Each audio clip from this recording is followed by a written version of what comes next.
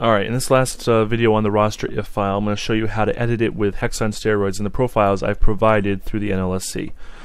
So I've already gone to the online data downloads, right-click to the Roster.iff that was there, and put in my modified or whatever one you want to throw in there and just read only it, so the game does not load this one. It does not like that one. It's not going to load it. We don't have to worry about that. The game is only going to load this Roster.iff file right here, which is actually the default one. As you can see, I have my sleeved and Midnight Ballers one, all this stuff. This is just the default one that we're going to work with. So let's go over to our tools and load up Hex on steroids. Under profiles, now to install profiles, I should go over this. You go to Documents, Hex on steroids, Profiles, and then it depends on the folder and everything. So I have under Rosters all of these different profiles. If I go in here, Profiles, Rosters, I got all these different profiles. Now the ones with IDs are based off of the in-game, not the in-game, the in-roster ID. So Rondo is ID number 65, and everyone else on the Celtics is around those 60s like that. So let's say we want to change some ratings. Now let's go to ratings names, why not? And we can open up the Roster.iff file. Make sure it's decompressed first. That's going to load up a lot of data because this is a lot here. And I'm going to preemptively open up Calc or Excel, whatever you want to do. So these are all of the ratings in NBA 2K14 for these players. And I have a list in the Roster.iff editing forum thread in the NLSC forums. So as you can see, this is based on a 255-point scale. It goes from 0 to 255. That is not how it works in game. We're used to the 0 through 100 scale. So to convert that, let's take Kobe's ratings right here. Let's take a couple of them, doesn't really matter. Let me go ahead and paste them into Excel. To go from these values to normal ratings, we have to first take this value, divide it by 3, and then add 25 to it.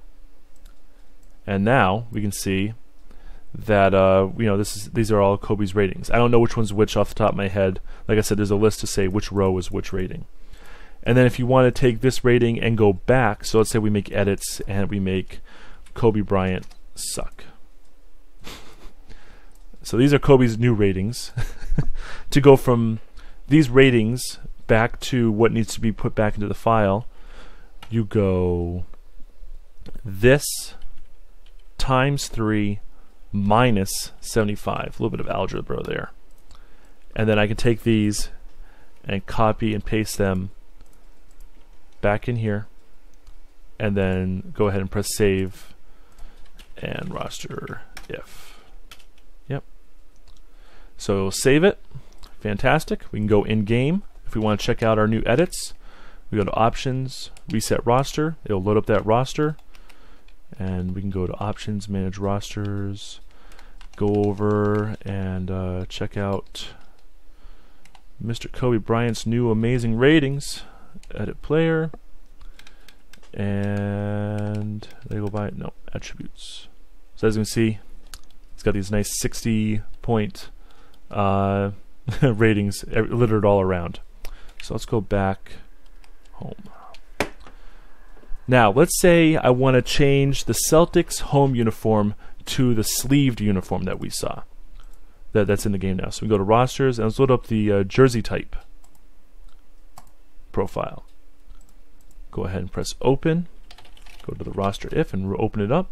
Now with this one, I have labeled all of the columns to the uniform that it uses. This is just something I whipped up quick. I did it manually. There's no automatic way to do it. Now I know that RA5006 is the nautical, I guess it is called, sleeved alternate for the Clippers.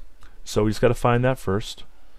And R5A006. This top column right here is what chooses what type of uniform it is. So it's 142. That's what gets us a sleeved uniform. So let's find the Celtics home, which is UH05 right there, and type 142. Go ahead and save this. Go back into the game. Options, reset roster. Boom. Now we have a sleeved uniform for the Celtics, as hideous and blasphemous that may be. And let's go ahead and just make sure we don't load up a demo. Next up, let's load up a profile for Cyberface IDs. We'll go with names. And we can go ahead and open up, again, the Roster.iff file. Now we can go through and find Mr. Rajon Rondo somewhere. Should be right over here.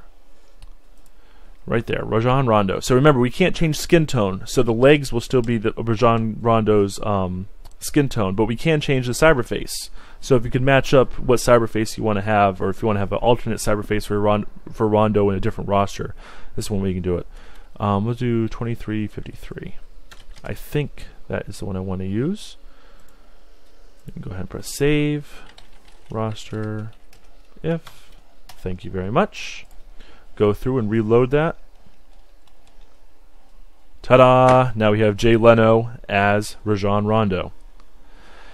That is the most disturbing facial expression you could have, I think. Oh, the terrible things we can do to this game. So yeah, it's basically how it works for all of these. I went over how to do ratings. The portrait ID and ASA ID are the same as the cyberfaces.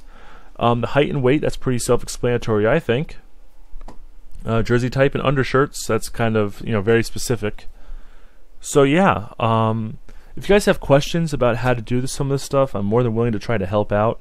But this is like a band-aid over a gaping wound, I guess is the best way to put it.